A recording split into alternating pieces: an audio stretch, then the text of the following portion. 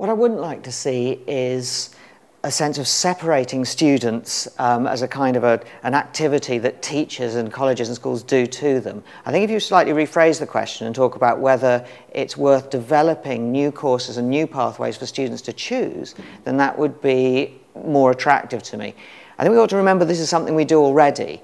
Certainly at A-level, most schools and colleges will offer students a different choice of units depending on their interests. So some might be doing pure maths with mechanics if they want to progress into engineering, or statistics if they want to pair it with some other subjects. And most have an increasing number are offering further maths. So I think there is a case for developing new qualifications to run alongside those, but as long as they all include real mathematical thinking. I wouldn't like to see students being fobbed off with a qualification that was of inferior quality.